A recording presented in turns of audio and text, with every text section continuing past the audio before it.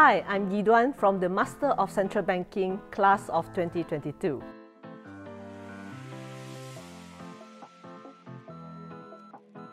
I like that the program covers both the breadth and the depth of central banking. This gives me a holistic understanding of various areas in central banking. These programs develop a good balance between technical and leadership competencies.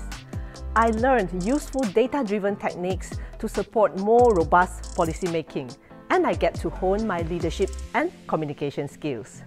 The assignments are functional as they simulate practical problem solving in central banks in both normal times and crisis scenarios.